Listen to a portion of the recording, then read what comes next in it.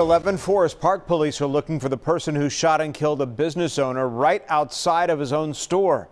Newsnight reporter Joy Dukes tells us the victim's family is pleading for anyone with answers to come forward.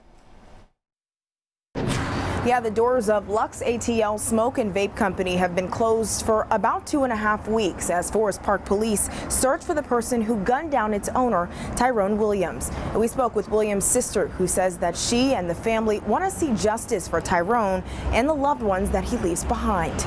A small memorial now sits outside of the storefront off of Jonesboro Road, where 41-year-old Tyrone Williams earned his living. He was a pillar of his community. He believed in pouring into people, helping people. His sister Monique Gatson says his life was taken just a few feet away from the smoke shop he opened up 2 years ago. He was shot on August the 13th, right over here outside of his store, taking out the trash. The police said that it happened around 7:30, 8 o'clock in the evening. Forest Park police say Williams was taken to Grady to be treated for his injuries, but died after 11 days in the ICU. Gatson says she doesn't know who would do this. He was a humble guy.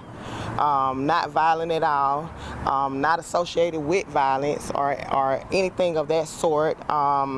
Didn't deserve to be shot. We still don't know why, what happened. But she and the rest of her family want to see an arrest made in the shooting of her brother, a father to 7 children. He deserved answers. His kids deserve answers. You know, he deserved justice as well.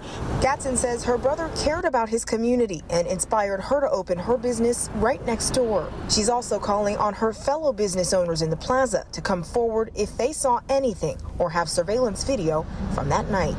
Well, police have not released any additional details about a suspect at this time, but if you have any information, you can contact Forest Park Police by submitting a text to their anonymous tip line. The number to text is 274-637. You can also submit a tip online.